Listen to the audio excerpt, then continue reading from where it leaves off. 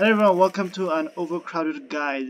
This time around I'm going to show you guys how you could potentially remove this intoxicating fumes when the litter are full, or sometimes even the generator create their own fume.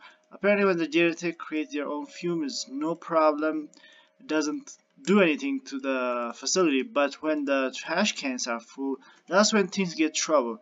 People report that there's a big fume. As you can see, there's 12%, and litter and fume will become a big problem if you don't know how to fix it. So I'm going to show you guys how you can do it. So I have multiple trash cans all around the station. There's one here, another here. So what is a potential out to this situation is, or procedurement, whatever it's called, go to the utilities, and down here you will find something called the wheel bin. So you need to buy with your bond this facility item, I would say. So once you got that, go to the facility and you will see, where is it? Where's my bin?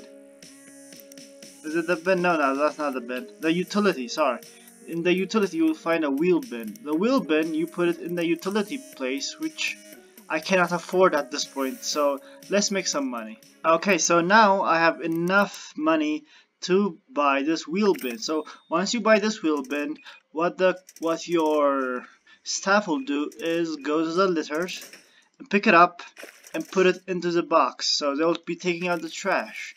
And you might be wondering why you right click there, says that it has a capacity holding. So every day, most likely, when the day is over, someone comes in to pick out the trash, so you don't even have to worry about this.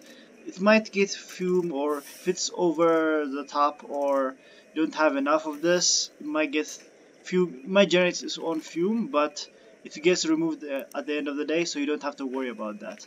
Anyways, I hope this was useful. If it was, please remember to like and subscribe, and until next time.